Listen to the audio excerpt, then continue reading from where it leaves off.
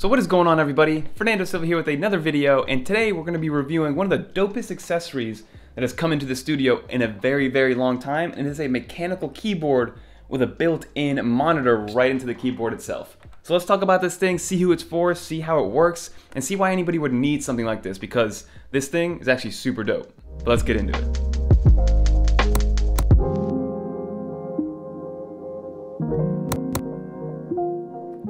So before we get into the actual device itself, let's find out what you get in the box. So this is by a company called Kwumsy. If you guys have seen my channel before, they sent over a really nice dual monitor setup for an on-the-go like MacBook Air or even on a Windows machine. It had like two screens that you kind of like mount to the back of it. So Kwumsy was nice enough to actually send over their mechanical keyboard, which is a multifunctional touchscreen mechanical keyboard. So we'll touch on that in a little bit. But in the box itself, you get everything that you would need with this keyboard, right? So you get the device itself, you get a USB-C to USB-C cable because it is a USB-C compatible device, and then you also get an HDMI to USB-C plus USB-A. So if you do have a monitor or if you're on an M1 machine where you need to kind of mess around with an HDMI display and also a USB-C display, you're also more than fine and more than welcome to do that because that cable does come in the box. You also get a really nice soft like palm rest for the keyboard itself because the keyboard does sit a little bit higher than normal keyboards because again, you have an entire display built into it, so they do include that in the box. And then finally, you get a little tool to remove all the little keycaps if you do want to switch them out because this is a mechanical keyboard and it is compatible with any custom switches that you have.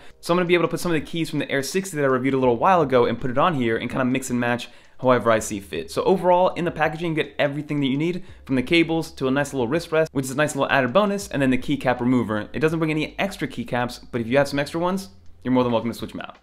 So now let's talk about all the specs of this machine and get that out of the way before we start talking about how we're actually using it. So again, you're dealing with a 1920 by 515 display, so it's very crisp, very bright, and it sits at a 3:1 aspect ratio. So it is extremely long. Again, it runs the entire length of the keyboard and it is very short. So it's a 3:1 aspect ratio with that 1920 by 515, which I think technically it makes it a 3K display, although they don't advertise it at all, but I see the crispness is actually very good. And then lastly, you get that 1200:1 contrast ratio, which again, it does kind of show through this display. It is a glossy display, so if you have a lot of lights around you, especially aiming down at your desk, there's gonna be a decent amount of reflection. So maybe aim your lamps a little bit higher, or maybe put the keyboard at a little bit of a tilt to make sure you don't get so much glare on the screen itself because it is a glossy display and a glossy finish. And then of course the cherry on top of this monitor or this display on the keyboard is that it is fully touchscreen, right? So it's not going to be as good as, let's say, an iPad or a dedicated tablet, but for a quick kind of like point and drag, so you're able to move around windows, you're able to resize windows. It works as if it is a touchscreen and it does replicate the mouse situation. So it's not perfect. I do wish they had a pen implementation to really get a pinpoint and maybe use it for like more design tasks and things like that. But for a quick little touchscreen, I don't know, it could be a better implementation than what Apple did with their touch bar because you can actually use this touchscreen for more than just some simple stuff. So overall, I'm loving the touch functionality of this keyboard. Oh, and then lastly, I can't forget, it is a 60 Hz display. So you're not getting that full 120, but you're also not getting 30. So 60 Hz display right there is always good to have. And it does help with that touch functionality because it makes it move a little bit better than, let's say, something that's like 30 Hz. But now again, this thing is hefty. Like this is not going to be moving around with you too often. So this is about 1.2 kilograms, which I think is like 4-ish pounds, maybe 3.5 pounds.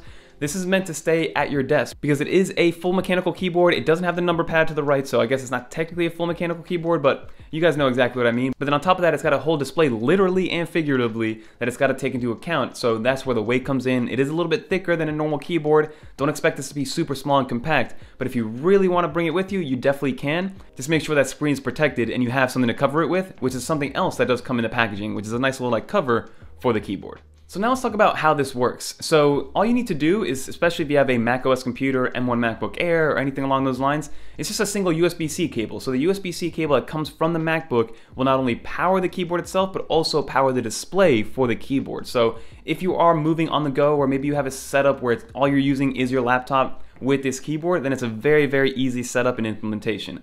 But if you want to use, let's say, a real monitor with the MacBook Air and then also the keyboard, then you're gonna have to get yourself a display link ready USB-C hub. I'll link some down in the description below if you guys do want to check them out because that is probably the perfect situation.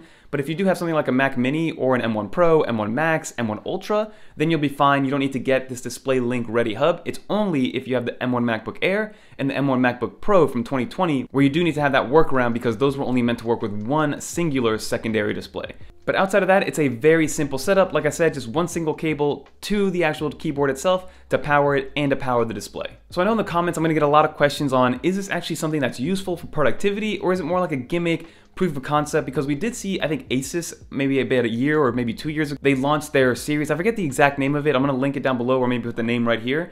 But they put these kind of secondary displays in the keyboard itself. They first did it with their 15-inch laptop, and then they moved it down to the 13-inch laptop. And for the most part, I also thought it was kind of a gimmicky situation, right? Like, it's too small of a display, it's too long and narrow of a display to actually work for anything. And then in the situation with the laptops, they moved the actual trackpad to the bottom right, which I thought was a little bit weird because everybody's so used to having the trackpad right center in the middle underneath the keyboard. But this kind of alleviates that situation because there's no trackpad built into this. You're still using your own external mouse when using it with this display and using it with your laptop or your setup holistically, so that situation isn't really there. But when it comes to a function versus gimmick situation, I've actually been using it from a function standpoint pretty decently. So what I've been using that screen for is mostly twofold, right? So it's for at-a-glance information. So let's say I'm researching something where I need to get the information at a glance very quickly. The fact that it's so wide actually fits a lot of text on there. So as long as you have like a website that does kind of mesh well with that screen resolution, all you have to do is extend it all the way, and then you have so many lines of text that you're able to read, analyze, and take into account. But then also I use it for maybe my Spotify playlist, or if I'm listening to a video podcast, I put it down in the bottom left corner so it doesn't kind of interrupt exactly what I'm looking at on my main screen and doesn't kill my productivity. So my main use for this has been for the apps that I like to put normally that I minimize into my dock, but sometimes I always go back to them. So these are for the apps that are pretty much being used in the background, but I like to have some visibility onto them. So things like Spotify, things like podcasts, video podcasts, YouTube, anything that involves text, even small PowerPoint presentations or things that involve very, very long lines of Excel code, right? Or Excel databases where the columns stretch from all the way from A to like AA and AAA. So if you guys use Excel, you know who you are and you guys understand that reference. But overall, I really like the functionality. And if somebody does walk into your office and they see this keyboard, it is the ultimate conversation starter because they're gonna be like, whoa, what is this? What is it used for? This is so cool. Is it worth it? And so far, it really has been. And then the final few things that I'll mention about this keyboard by Kwumsy is that it does have some kickstands on the back of it, so it does kind of prop up to an angle a little bit to help you with the viewing angles, because like I mentioned with those Asus laptops, that screen that they put on the keyboard part or the keyboard portion of the laptop actually tilts up. So having the little kickstands on the bottom is actually a really good thing because this Kwumsy one doesn't actually tilt up the screen at all. So you are looking at it downwards, so it is, again, for those applications that you're trying to maybe see at a glance, but you don't want them to get in your sight or in your way and kind of ruin whatever you're doing on your main screen. And then lastly, the build quality is great. I already mentioned what the screen is kind of made out of, so it is a very glossy display, but everything else is a matte finish. It's made out of aluminum. The keys are made of plastic, but overall it's a great build quality device. And when you pick it up, you really do feel it because like I mentioned, this thing is like 3-4 pounds. So keep it at your desk. Don't really bring it with you unless you're gonna be somewhere for a long time or you just wanna have some conversation starters at a coffee shop. But let's finish up this video. But overall, Kwumsy, they're doing some good stuff over there.